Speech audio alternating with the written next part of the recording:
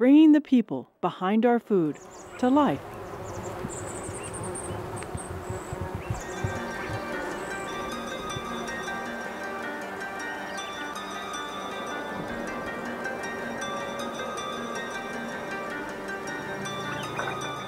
This was a homestead farm in 1898. We bought the farm in 1986 and lived in the little 1898 house for the first 5 years while we were sculpting the hilltop for habitation. We have about an acre planted, maybe just a little bit less, and we have 7 different varieties, and we have about 1,300, maybe 1,400 plants in the acre. First of all, purple is one of my favorite colors. Secondly, it is drought tolerant, and we don't have a lot of water out here. And third, and most important, the deer don't eat it. They are perennial.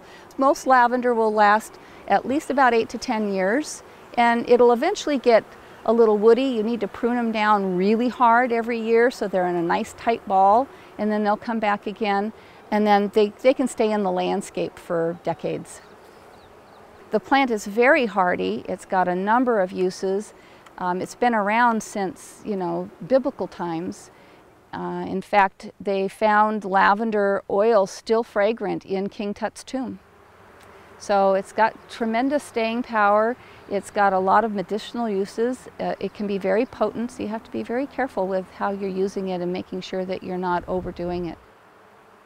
You can use any lavender if you like the taste of it in culinary, because it's not toxic, but most people use English lavenders, and those have very little to no camphor content, and they're very sweet and they're very good for culinary.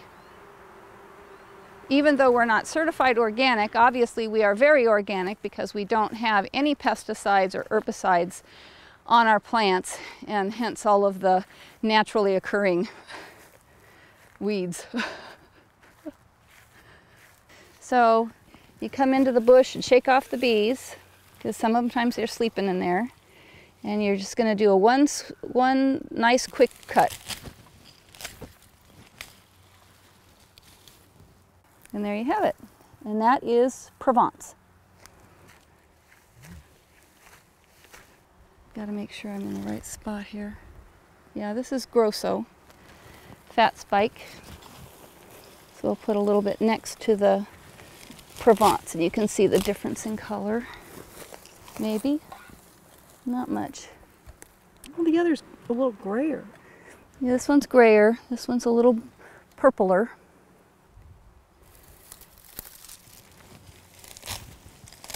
This particular one is called Grow Blue. And you can see the difference.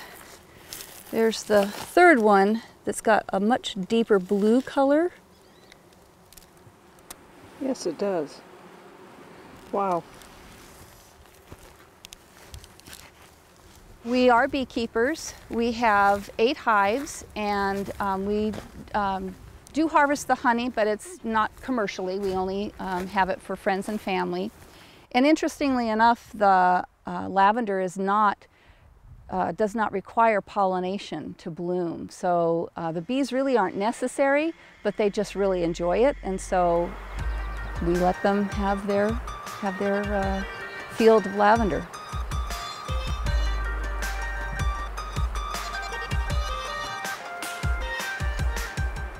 Lavender is having somewhat of a revival.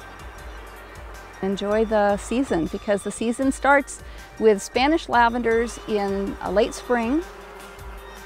Starting in June are the quote-unquote English lavenders, the earlier bloomers. And then the late bloomers in the July timeframe are the French lavenders. So there's a nice long period of time where the lavender is available for viewing and for picking. So it's a wonderful product.